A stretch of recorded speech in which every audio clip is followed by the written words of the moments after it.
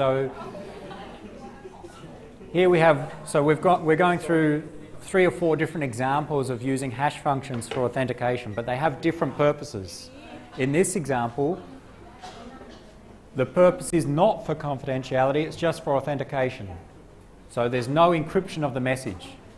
In the previous example, there was also encryption of the message. Sometimes we want to encrypt the message, sometimes we don't need to.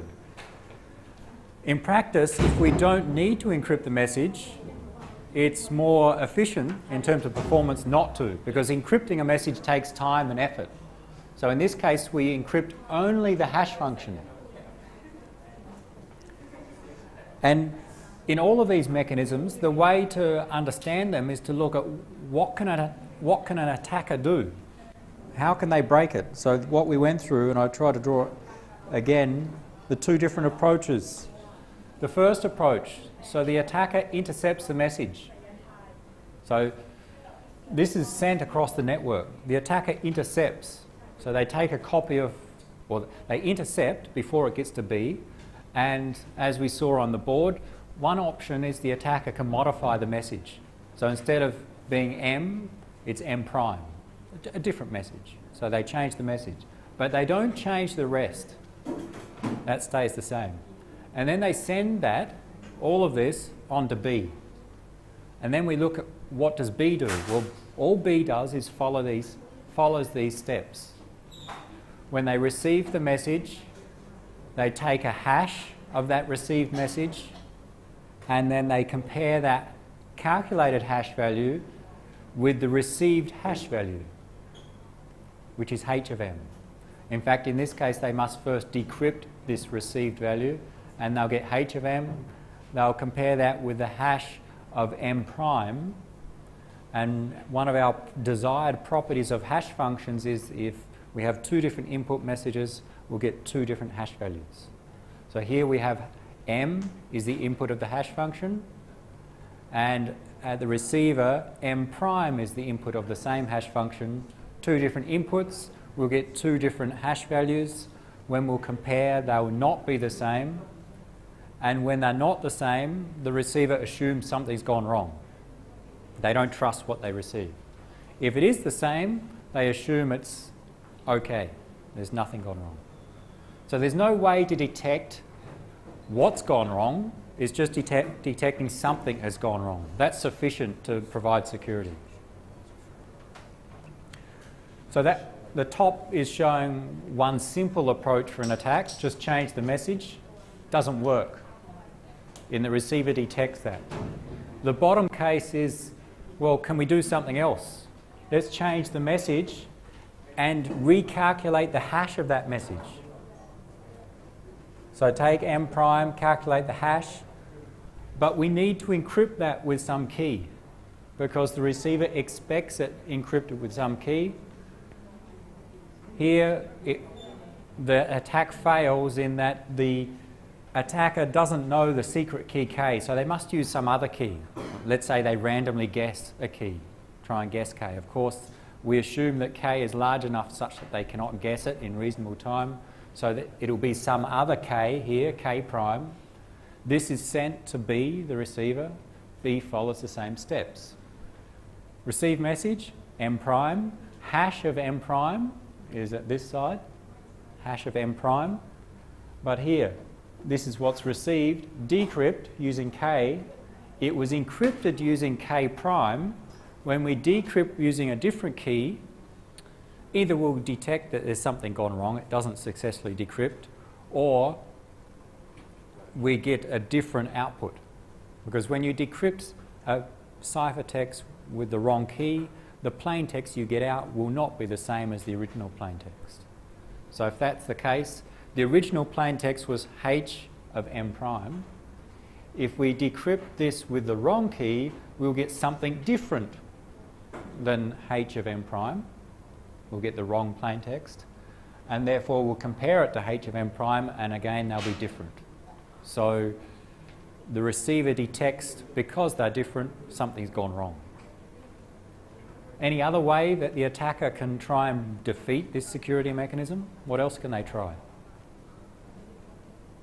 So here was change m without changing the rest.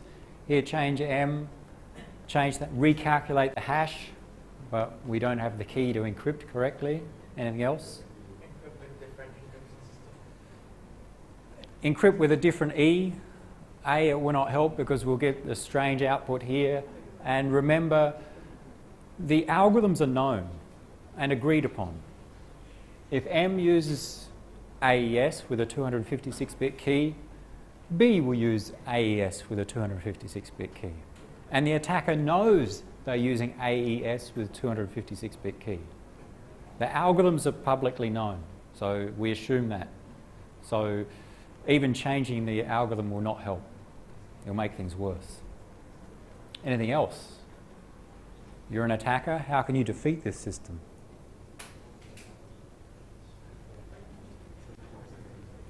Well, I think we've covered the two main approaches. What else can we do? Well, what else can we change such that it will not be detected at the receiver? I don't think there's anything in this case.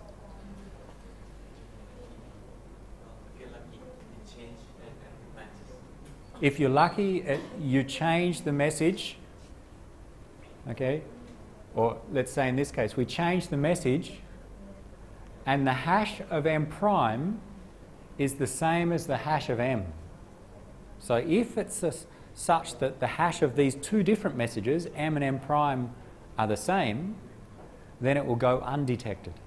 The attack will be successful. So that leads us to why we have one of these properties. If, using the top attack, we just change the message, if the hash of M prime, as here, equals the hash of M, then the receiver compares them, finds them the same, and assumes everything's okay. And that's a failure of this security mechanism in that the receiver has received a message M prime, which is different from what was sent. So that's why we require hash functions to produce different hash values with different inputs. If it didn't, if it produced the same hash value with different inputs, this mechanism would not work.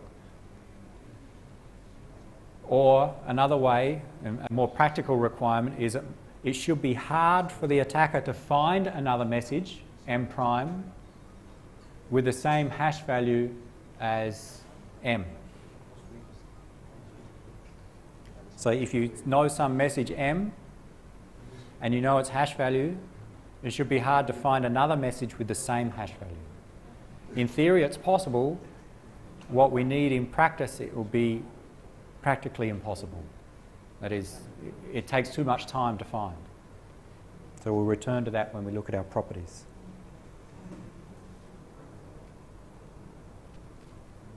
The previous case, example A here that we went through first, is effectively the same, except we now encrypt the entire message.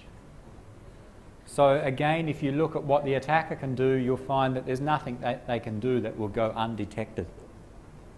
If we modify the message, well, it's all encrypted. We cannot do that.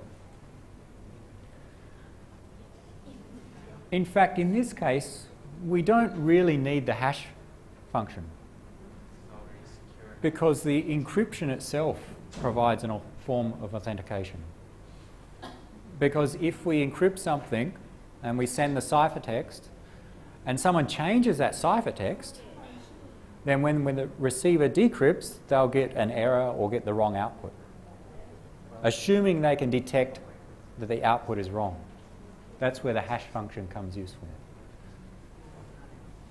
The key in this case provides the authentication that it came from the right user.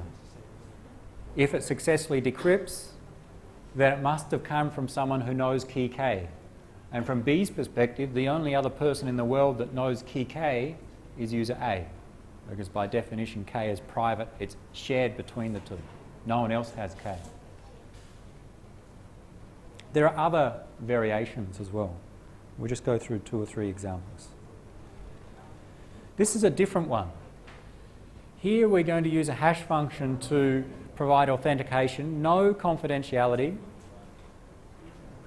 The idea is that both A and B have some shared secret S. Okay, A has the value S, like a secret key. So does B. No one else knows S. We're not going to use S for encrypting anything though. You see in here there's no E or D. There's no encryption. What we do is we take our message.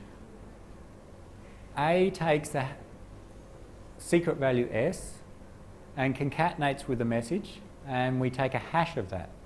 So we hash of the message and the secret. Send that, combine that with the original message and send across the network.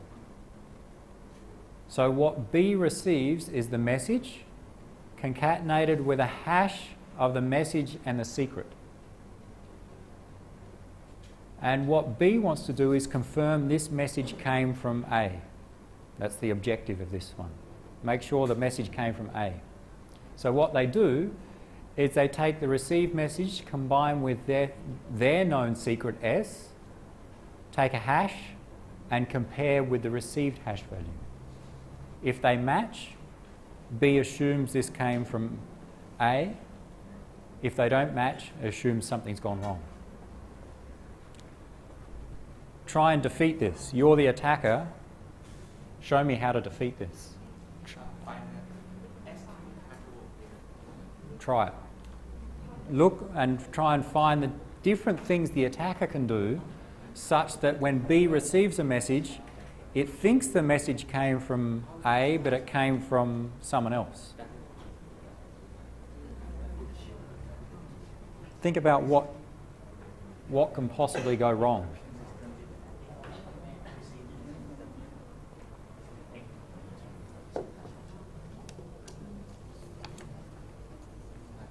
So the way to think about it is try and draw on here on your own notes and think, okay, what if the attacker changed this value or changed this other value? What would happen at the receiver? Would it be detected or not? Try and work through it for a few minutes. Discuss with your friends and see if you can defeat this.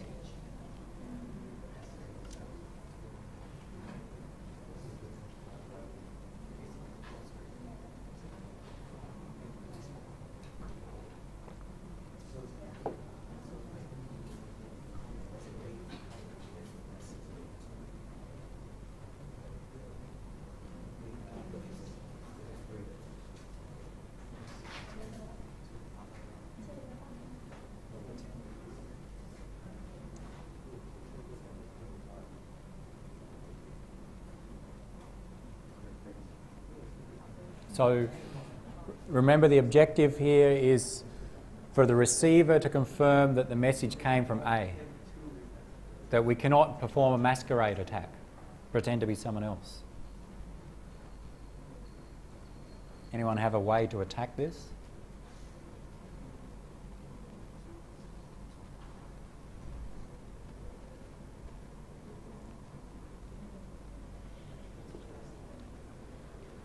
There's one theoretical way that we can defeat this.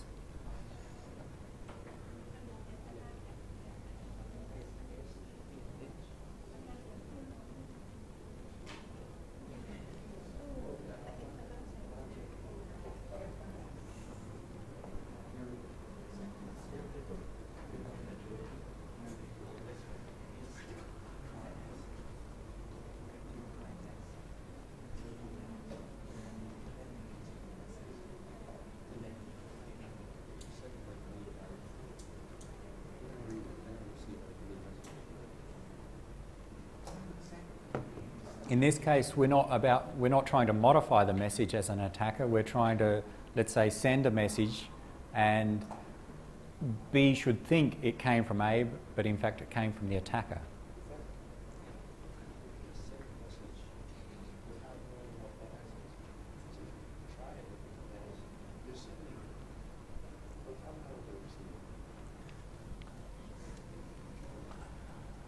See if we can draw some.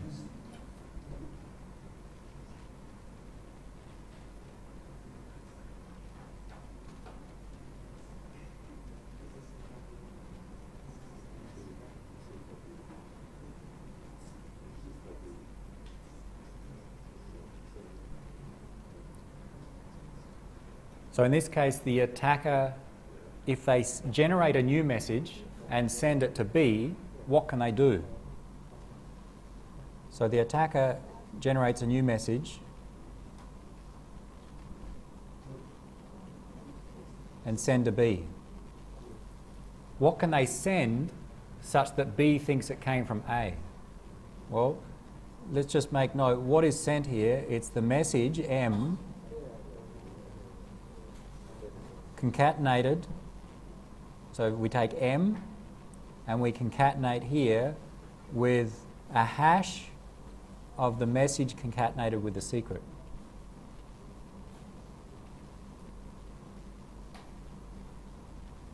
That's what's sent normally. The hash function is applied on the secret and the message, and we also send the message. What can the attacker do? Anyone want to attempt?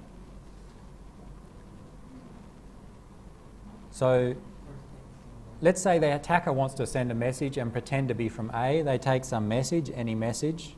Doesn't have to be the same as M prime. So what they would do is concatenate that with the hash of M prime concatenated with what? S prime, let's say, because we don't know S. So if that's what the attacker sends, the receiver follow the procedures of take the message received, M prime, combined with their value of S. So here we would have M prime combined with the secret S known by B and shared with A, and take the hash of M. So here that would have the hash of M prime and S. And we compare with the hash, this value would be the hash of M prime and S prime. That is, what's received by B, the hash value received is this. And B takes the received message, M prime, combines it with their value of S, concatenates, takes a hash, and now compares these two hash values. Are they the same? No, because S is different. Here we have S, we have S prime. The attacker needs to know S for this attack to be successful. If they don't know S, then when B receives the message, they'll compare, and since B uses its value of S, their secret, they'll know that it came from someone else, it didn't come from A. Okay, so that's how this one works. How can we defeat it? Or what does the attacker need to do to defeat this? Find S. How do we find S? We cannot guess. Assume S is a 200-bit value. Guessing is a brute force attack which won't work. So how do we find S?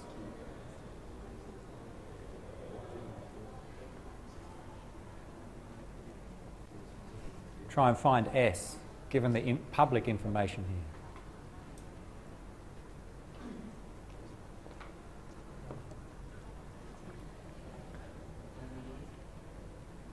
Find S. How could the attacker find S? Again?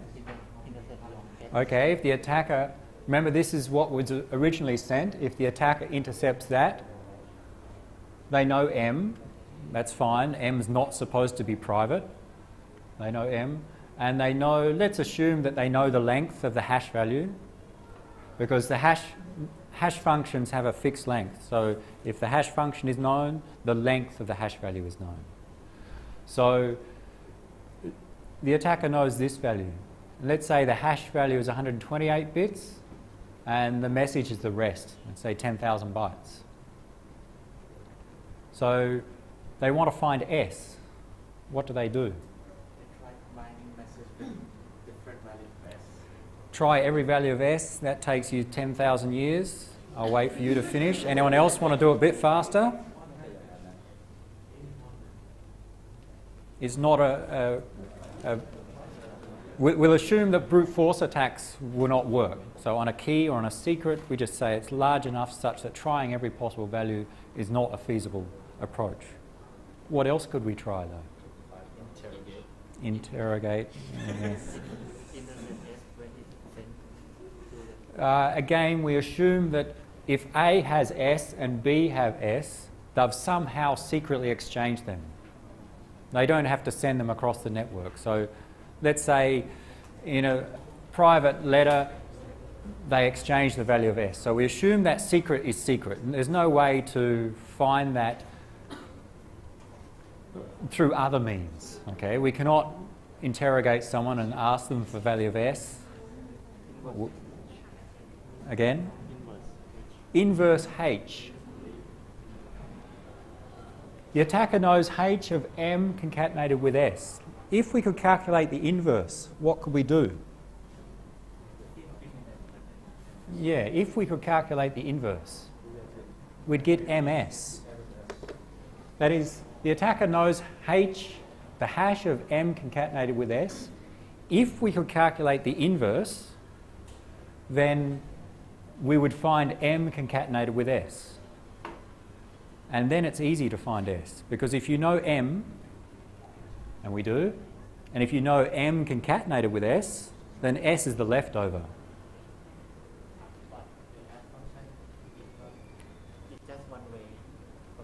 Okay, and that leads to our requirement, but we cannot calculate the inverse. We've said one of our desired properties of the hash function is that it's one way.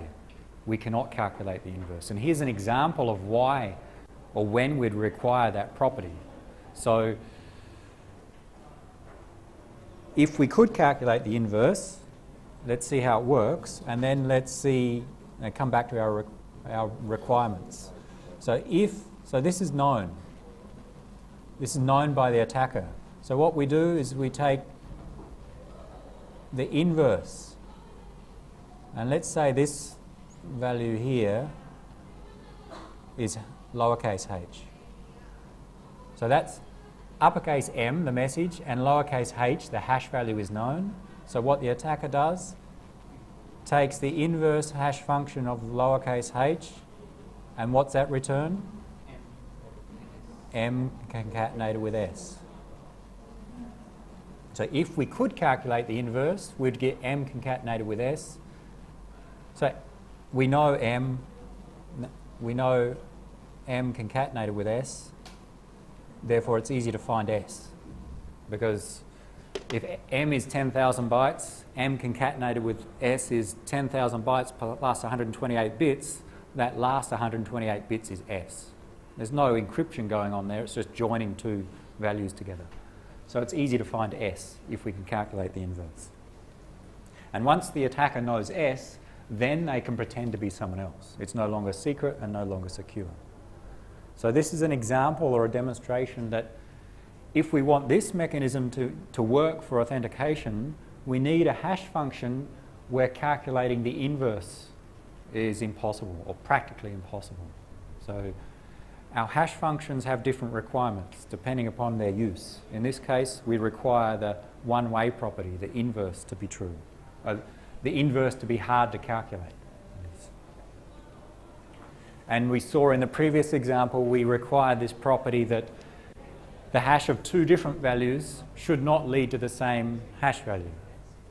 If that was true, then the previous mechanism worked. If it wasn't true, the attacker would break the previous mechanism. So demonstrating those properties. Any questions on that one before we move on? So this is only broken if the inverse hash can be calculated. And in practice, most hash functions, it cannot be calculated. It takes too much time.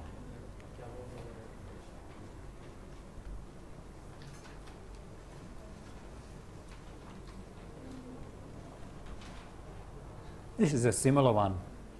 We will not go through in any detail. It's the same as the previous one, but we then also encrypt the message. So we use the secret in the same way, but we also encrypt the message. So we can combine them. There are other combinations as well. Why would you choose one over the other?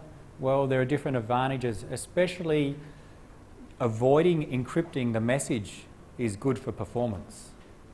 So if you want to provide authentication, if you need to encrypt the entire message, that takes time. Okay? So if we can provide authentication without encrypting the entire message, that can lead to better performance. So sometimes we don't want to encrypt the message. Either we encrypt a hash of the message, which is smaller, or we don't use encryption at all, like we saw in the previous one. So that's the comment here, that sometimes we'd like to do authentication without having to do encryption, because encryption takes time, it requires resources, it can be slow in software. If you need hardware to do it, then there's an extra expense. In some cases, even encryption hardware is not very efficient if we have a small amount of data. It's only efficient with large amounts of data. And of course, encryption algorithms, some have patents. You need to pay a license to use it. So there are costs involved with doing encryption. Therefore, sometimes we want to avoid that. So the previous four used hash algorithms to provide some form of authentication. In a later topic, the next topic, we'll see an alternative form which is called message authentication codes. We will not talk about that now. That's in the next topic. But there's a relationship with the hash function. The previous cases when we did use encryption, we used symmetric key encryption. Here we'll use encryption, but public key encryption, and we'll arrive at a digital signature. Let's see the process. The first one, we're going to provide a signature, and in the second one, we're going to provide a signature and provide a secret message or a confidential message. So the second one, the second diagram here also provides a signature like in the first diagram, but we also encrypt the message. So let's just go through the first one. Here we're trying to send a message from A to B, and when B receives the message, we want to confirm that it came from A. We don't care if someone else sees the message, and we'd like to be able to prove that it came from A. And like a signature, when you sign a document, handwritten signature, that's some form of proof that it came from you, that you recognise that document or that text. Okay? And later it can be proved that you agreed to that document. Okay? Because in a year's time, when someone sees that piece of paper with your signature on it, that's proof that you agreed to that. We want a similar thing with a digital message. Let's see how it works. We take our message and we want to sign this message. So to sign it, we take a hash of the message, and the main reason here to take a hash of the message is for performance. We take a hash of the message and then we encrypt using a public key algorithm using the private key of the source. So this is the source, user A. We encrypt using, for example, RSA, and the private key of user A. So we encrypt the hash value of that message. We concatenate with the message and send the message and this encrypted hash value across the network.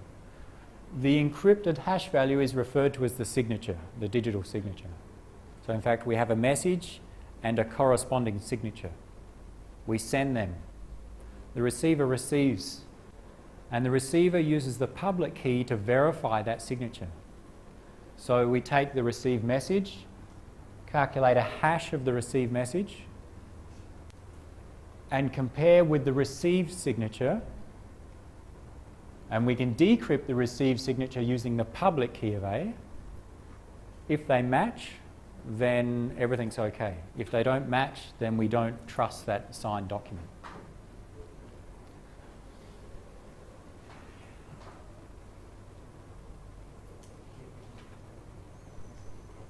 First, before we go and look at what an attacker can do, here we're using a private key of A to encrypt the hash and then a public key to decrypt. We say that using the private key provides some signature of a document or of a file, of a message. We could have used, what if we used symmetric key algorithm here? Instead of RSA, use triple des, for example, and use K here and secret K here as well with a symmetric key algorithm. What's the difference? Same, except here is K and here is K, and that a symmetric key algorithm is used. You don't know if there are multiple users that have the key K.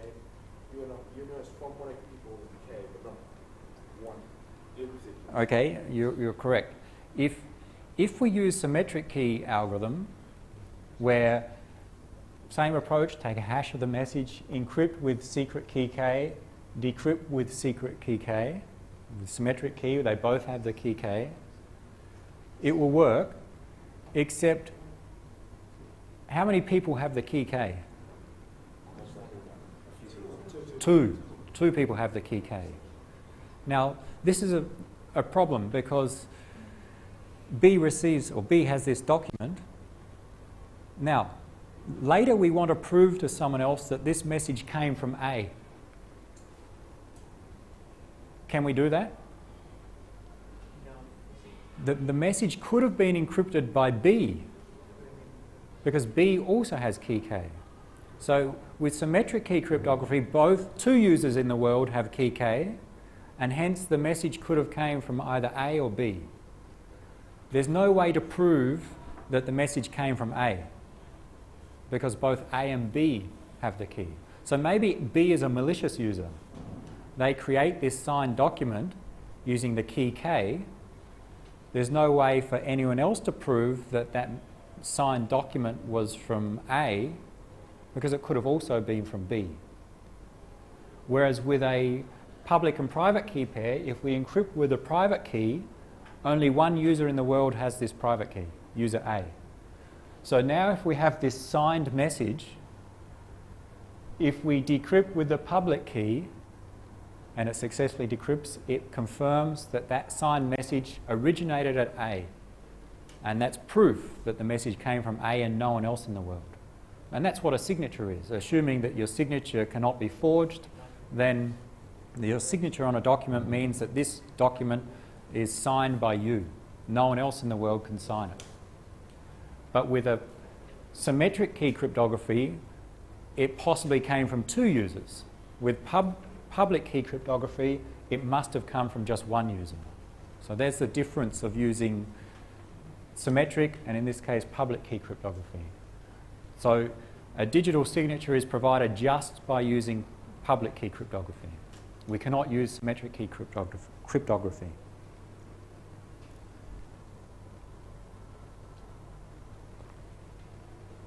Of course, the other problem with using symmetric key cryptography is that if someone else, a third party, wants to confirm, here's a signed message. We want to confirm. So user C wants to confirm that it came from A. So in this, with public key cryptography, they just need the public key of A. That's public. But if we use symmetric key cryptography, we would need the secret key K to confirm that it came from either A or B. So here, by having a public key, anyone can confirm that this message is from A. And that's what a digital signature is. Confirm that some message comes from one particular user. Any questions about that concept of a digital signature? And that's important. We see signatures are used in a lot of real network communications. So importantly, a signature is when we encrypt using the private key of the source. This is user A, encrypt with A's private key. A signs the message. In fact, we don't need the hash function. We could encrypt the entire message. But for practical reasons, A, when we use the encryption of the hash value, is much smaller than the message. So if the message is 10 megabytes and the hash value is 128 bits, encrypting the hash value is much faster than encrypting the entire message. So for practical reasons, we encrypt the hash value. So a signature is encrypting the hash of a message with the private key of the source. And it can be verified by anyone that has the public key of that source.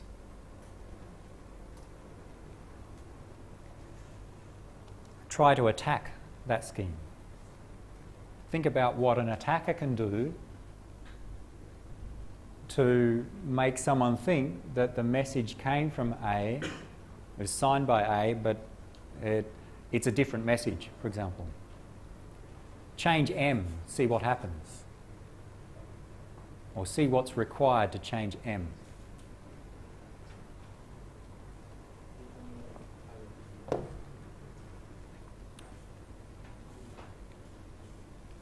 If you change M, then you're right, you need to determine the private key.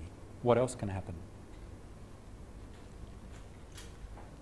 Or one way to determine the private key. Anything else? There's another approach.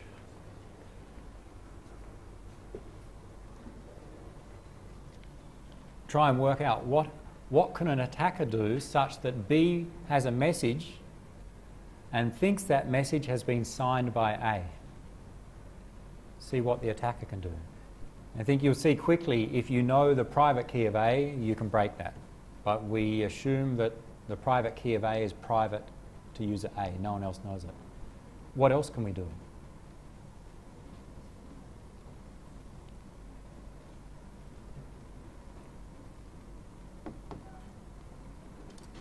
Try and work it out. So see what an attacker needs to do to get something undetected at the receiver. And I'll try and come up with a diagram.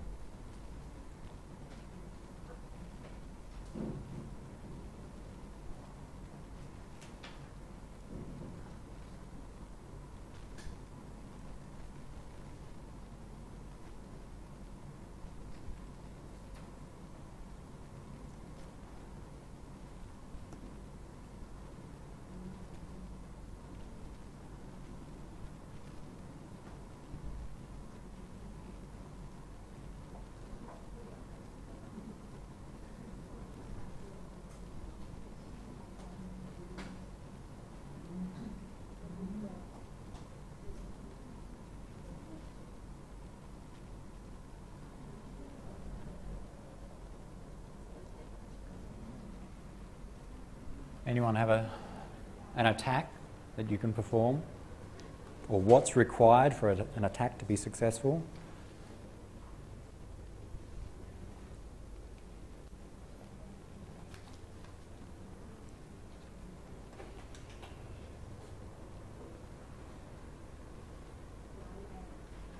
First, let's see what happens if we try some simple things.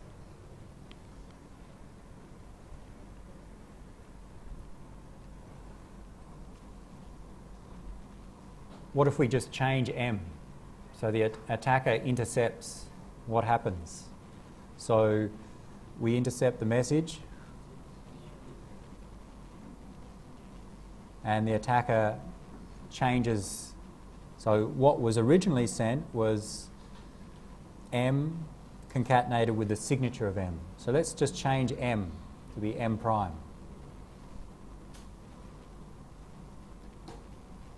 And let's not change anything else, a simple attack.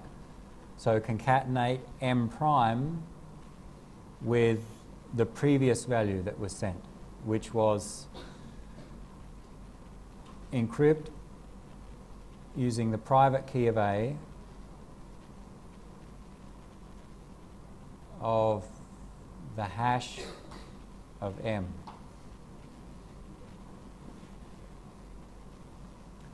So in this case, so here's M prime. What the attacker has done is taken the receive value sent by user A, and they've just changed the message. So I'll just write down what was sent by A.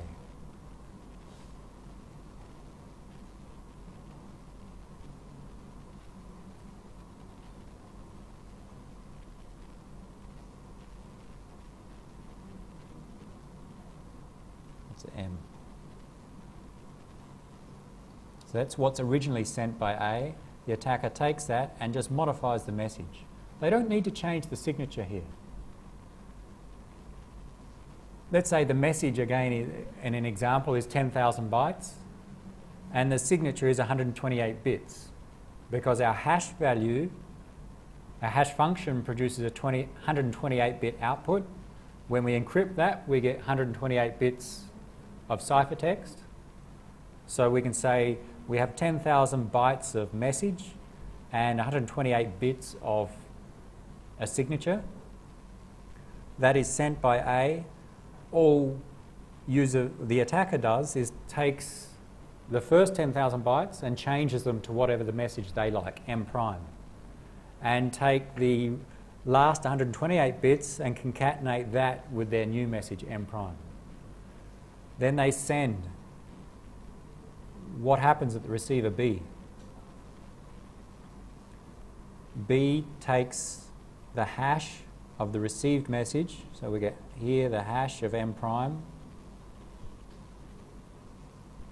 and then they take the received signature, which is E, the encryption using the private key of A, the hash of M. They decrypt using the public key of A, so the output here is the hash of M, and compare. And this is M prime. Are they the same? No.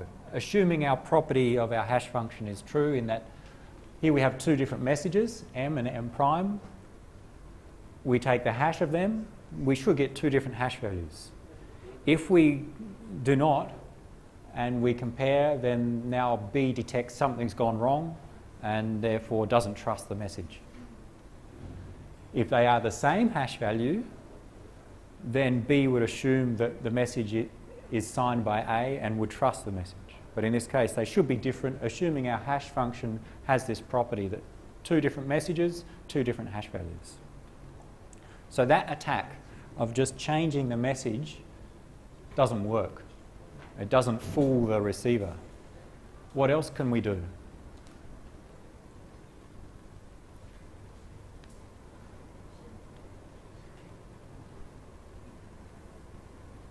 And it's similar to what we've seen in the other mechanisms. What else can we do as the attacker?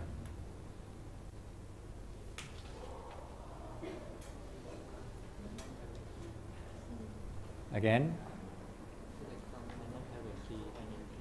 Okay, if we receive this, we modify the message, recalculate the hash value, H of M prime, and then encrypt with some private key. But what private key? We don't have A's private key, it's private. If we encrypt with a different private key, the private key of C, and then send, you'll see similar, that the receiver will take the M prime, get hash of M prime, they'll take the signature, which was encrypted with the private key of C, they, when they think it came from A, decrypt with the public key of A. Something goes wrong here, we'll get the wrong output here.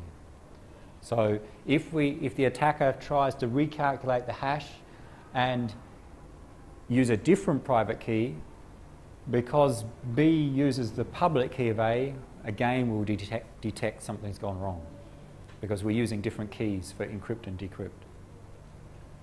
Anything else we can do?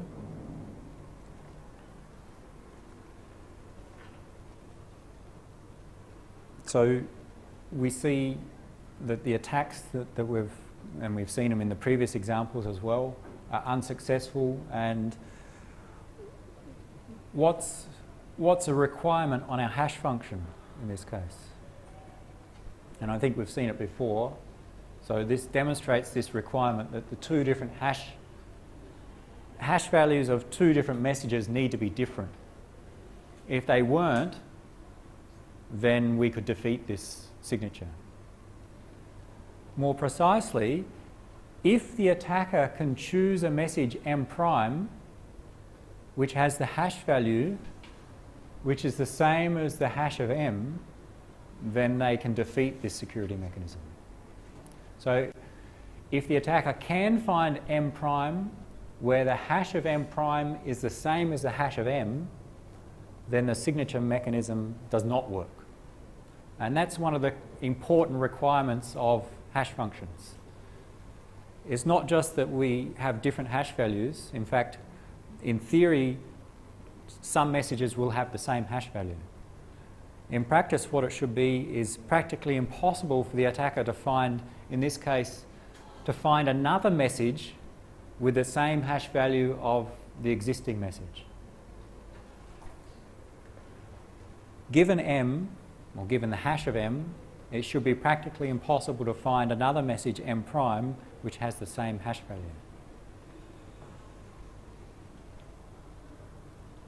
And that leads to some more details about our properties.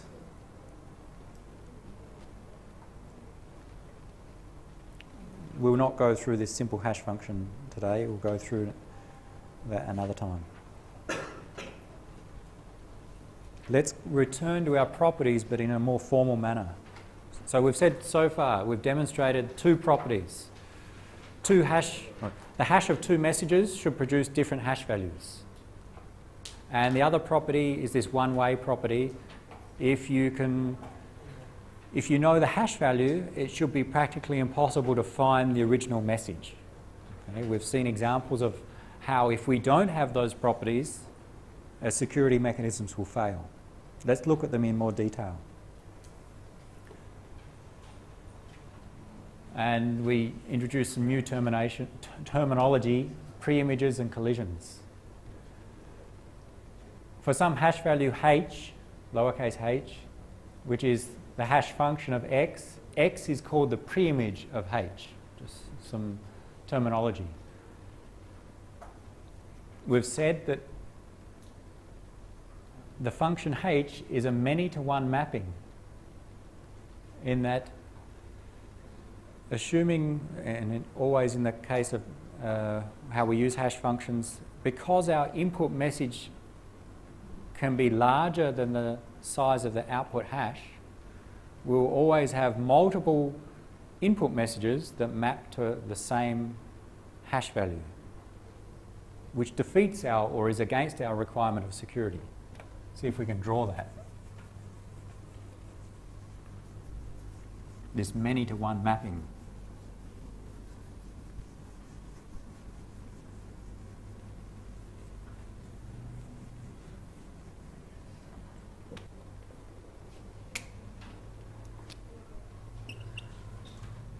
Let's keep it simple for the first example.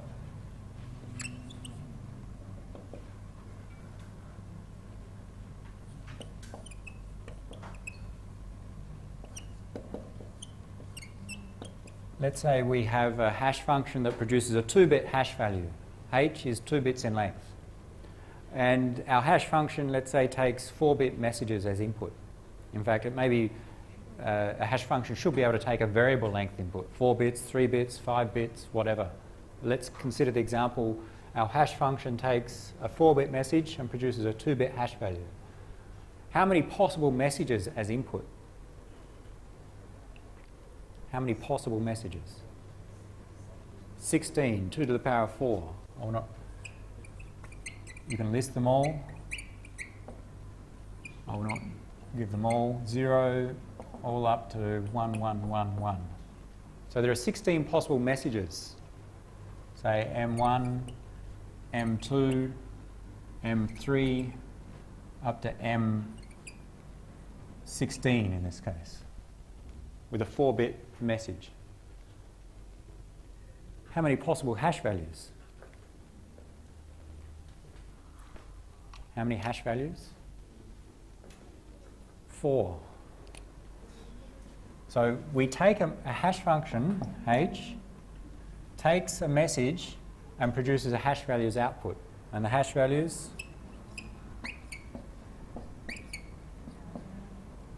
h1, h2, h3, h4, okay, in this simple example. Will we have two different input messages that produce the same hash value? Yes or no? Yes, we must in this case, because we've got 16 inputs, we've got 4 possible outputs. Some of these inputs must map to the same output. What is the mapping? Well, that's what the hash function determines. But we know for sure that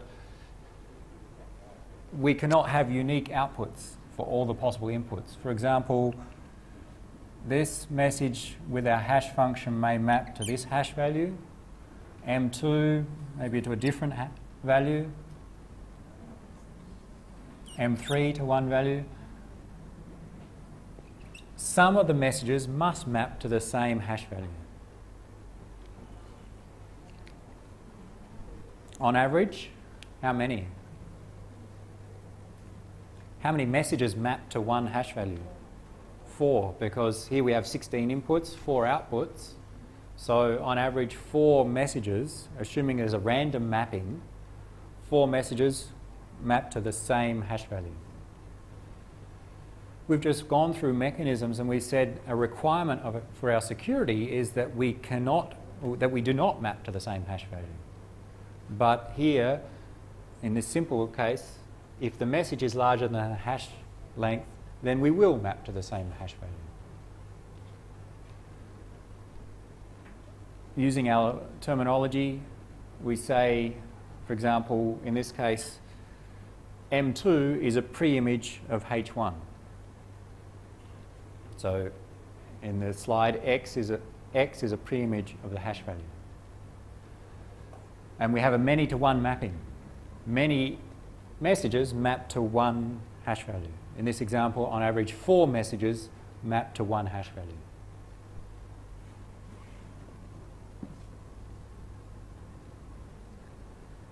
When multiple messages map to the same hash value, we call it a collision.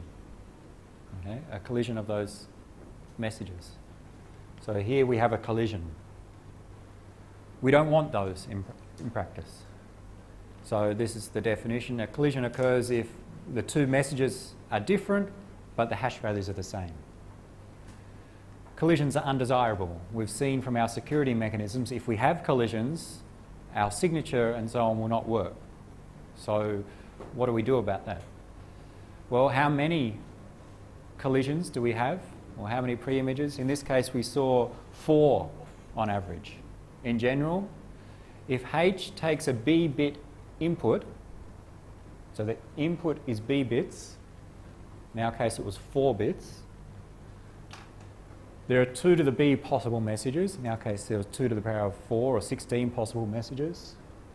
And for an n-bit hash, ours was a 2-bit hash, and where B is greater than n, which is normally the case because in practice we need a small hash value and we need to support many possible messages.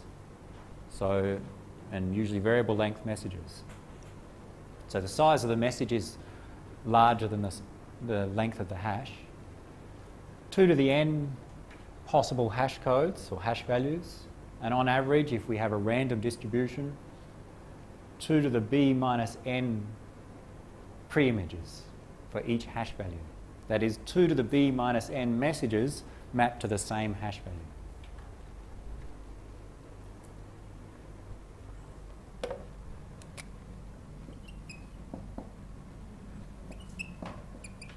If m is 5 bits, how many messages? 32 messages on input, and h is still 2 bits. Still we have 4 possible hash values.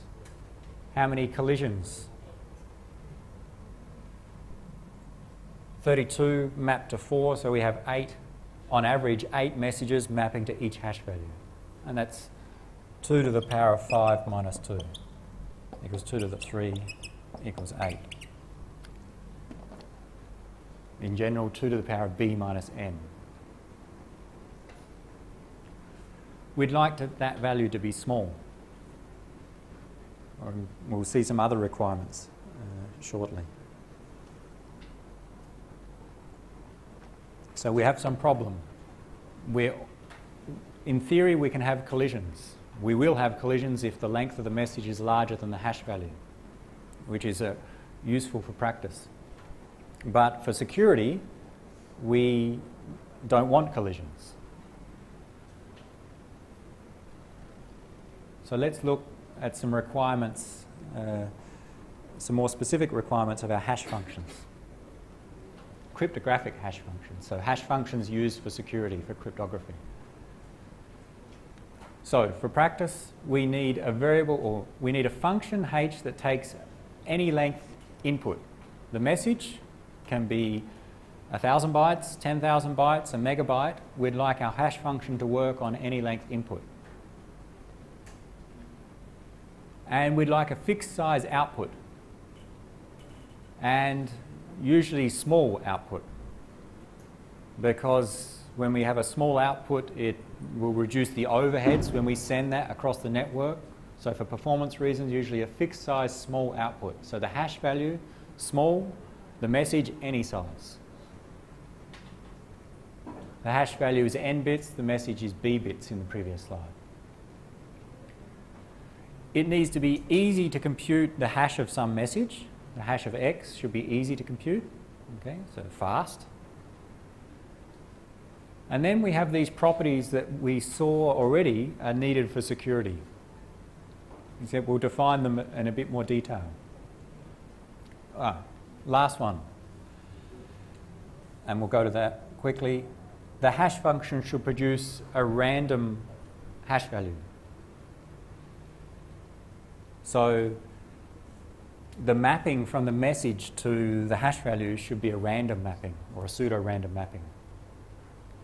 If you take the hash of 0000 and get 00, and then the next value and get the same 00, the first four map to 00, the next four map to 01, the third four to 10, and the last four messages to 11, that would not be a random mapping. There'll be some structure in that mapping. And that's a problem as well, because we can predict easier what the hash value or what the message would have been. So generally we require the hash function to produce some random hash value as output. Let's look at these three properties. We'll just introduce them today and we'll cover them in more detail next week. The pre-image resistant property is also called the one-way property. So they have two different names, mean the same thing. And that's what we've seen already. This requirement that if we know the hash value, lowercase h, it should be computationally infeasible or practically impossible to find the message y. Okay, so this is the inverse operation should be hard. If you know some value x, it should be easy to calculate the hash and get the hash value. But if you know the hash value, it should be hard to find the original message. That's called the one-way property. Our hash function should work one way. Easy one way, impossible the other way. Also called pre-image resistant. The next two properties are about collisions. And again, they have different names. You'll see different names. It's a bit confusing. I prefer to use the ones in brackets here. One-way property, weak and strong collision resistance. These weak collision resistant and strong collision resistant are about the ability to not have collisions, no collisions. The first one says, if you have some message x, it should be practically impossible to find some other message, some other different message y, which has the same hash value as x. Okay? So you give me message x, I can find the hash of x. Okay, that's easy. Given the message x, it's easy to find the hash of x. But it should be practically impossible for me to find some other message, y, that also has the same hash value as x. Okay? This collision. In this case, or it's not a good example, but message M3 0010 mapped to 10. Given that, I know the message M3, I know the hash value 10. What I'd like, if my hash function has this weak collision resistant property, it means it should be practically impossible for me to find some other message that produces the hash value 10. In this case, it's easy for me to do it because the number of messages is quite small and the hash values are small.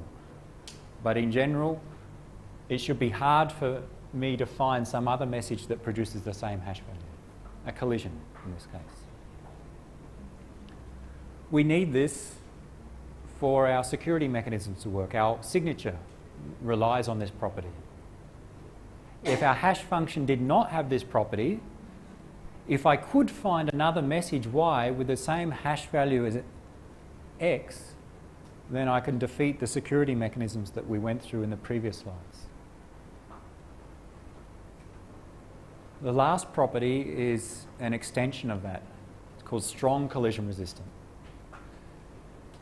It should be computationally infeasible to find any pair of messages, x and y, which have the same hash value. And this is the confusing part. Distinguish between these two properties. The first one, weak collision resistant, the attacker has some message x, they need to find some other message y with the same hash value. The second one, strong collision resistance, is the attacker has the opportunity to choose any two messages, x and y, which have the same hash value. Which one is easier for the attacker to do? Strong or weak or strong collision resistant? From the attacker's perspective, which one do you think is easier? Strong collision resistant? Why? What? The names get confusing, but think from not the name, but what the attacker needs to do. Which one do you think it's easier for the attacker?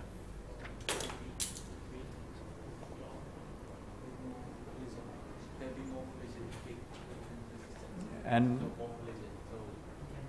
hands up for weak. Hands up for strong. Easier for the attacker. Strong collision resistant is easier for the attacker to break.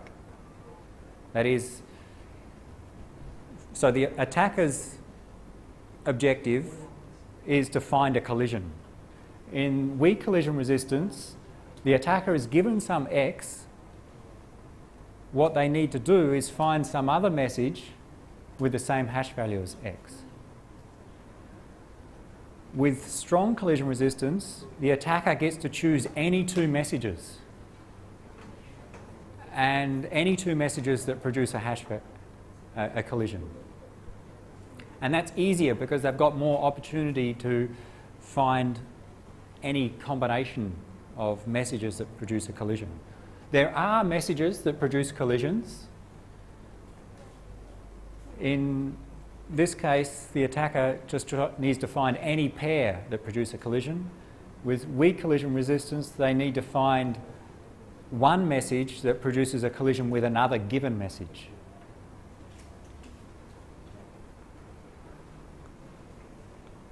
So it's easier for the attacker to defeat this property, the strong collision resistance.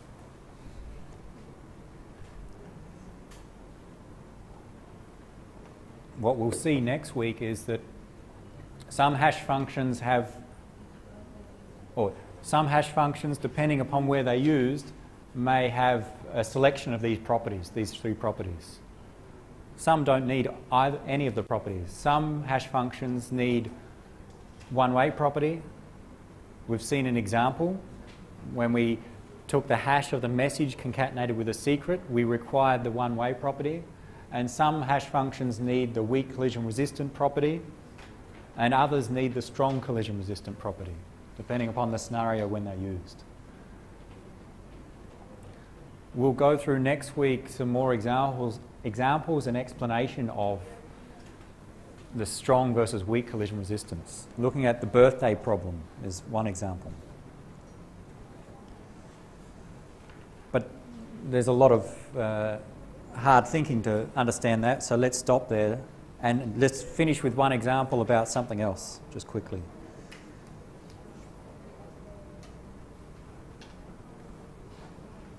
First, before I show an example, just a packet capture with Wireshark, just a quick one. Any questions about what we've covered? These properties we will cover next week. We'll go through some more discussion. For those four, actually there were 6 diagrams showing the authentication mechanisms. It's useful if you can think about them from the attacker's perspective. These types of diagrams. They show an authentication mechanism. To see how they work, one way to analyse them is think, okay, if I'm the attacker, what can I do? What can I do that will defeat the receiver? And that's a way to see how secure they are, and also understand the properties of hash functions. You generally don't need to remember these mechanisms. For example, in an exam I'd give you this and then ask, what can the attacker do to defeat this mechanism?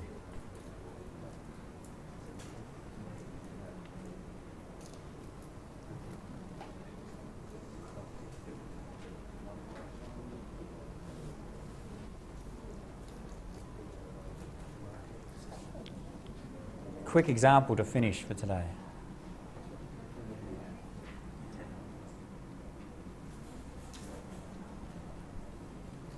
An example of a hash function. Although it's in the later slides, some hash functions, the names of them, MD5 is one, SHA is another, the secure hash function. At the end of the slides, there's SHA-1 and there's SHA-2.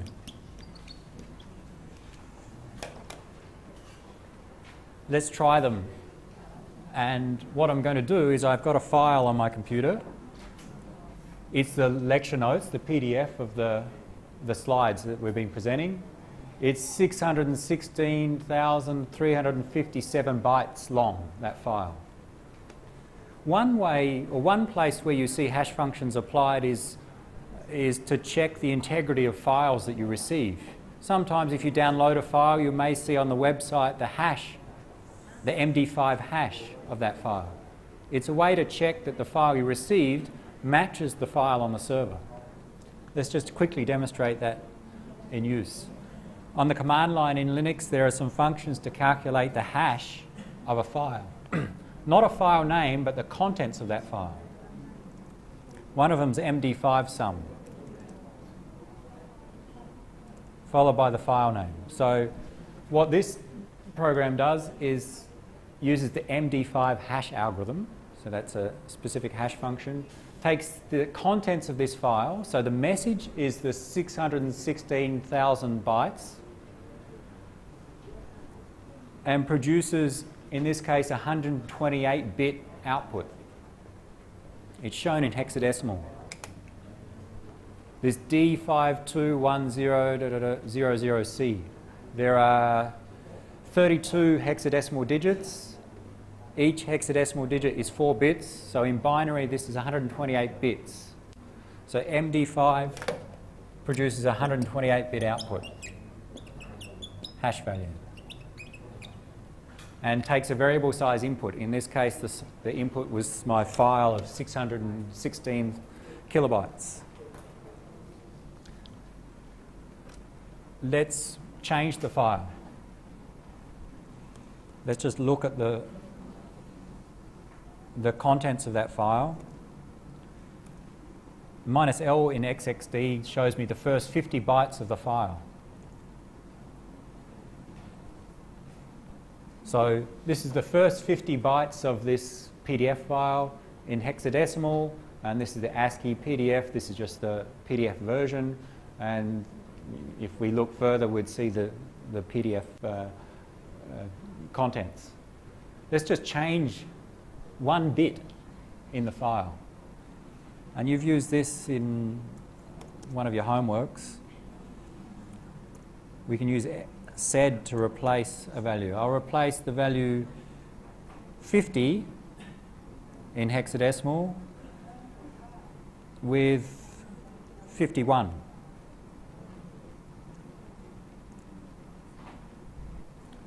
That is, I'm going to take this file where there's a hexadecimal 50, which is in fact this second byte, replace it with hexadecimal 51,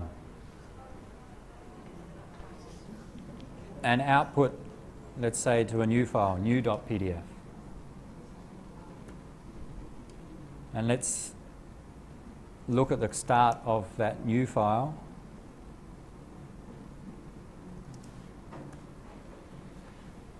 This new.pdf file, the one I just created, is exactly the same as the original file, except of this byte is different.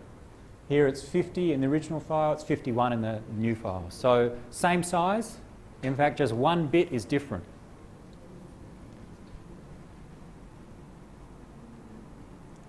Just check, same size. So both files now, 616,357 bytes. Let's even rename the file.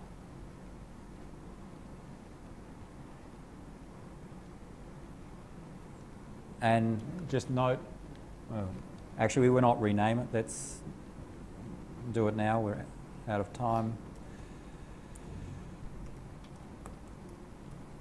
I'll calculate the MD5 hash value of the original file, and we get this D5210 hash value. And now calculate, using the same algorithm of the new file, which differs by 1 bit, what am I going to get? A different hash value, a completely different hash value, and a random looking hash value. So this is a simple demonstration that, okay, two different inputs, but differ just by 1 bit, produce two different hash values. If I copy that file,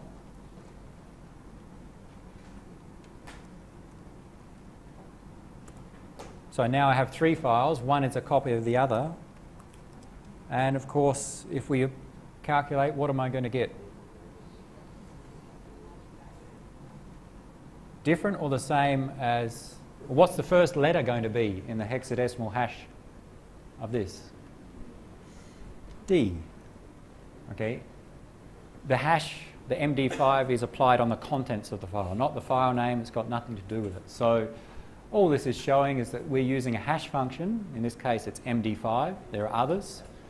This program takes the contents of the file and calculates the hash value. And this, with MD5, it's a 128-bit hash value, or 32 hexadecimal digits, D52 up to 00C. Modifying that file by just 1 bit produces a completely different hash value, 4E19, so on. Same contents, different file name, of course we get the same hash value. Okay. So we'll see in later examples, maybe you'll see and use SHA, SHA1, SHA2, MD5. You've probably seen MD5 in a number of places on the internet, password files and so on. You will have a homework where you will need to use and understand hash functions and see how they're used in signatures. Enough for today. Next week we'll come back and look at these properties for collision resistance.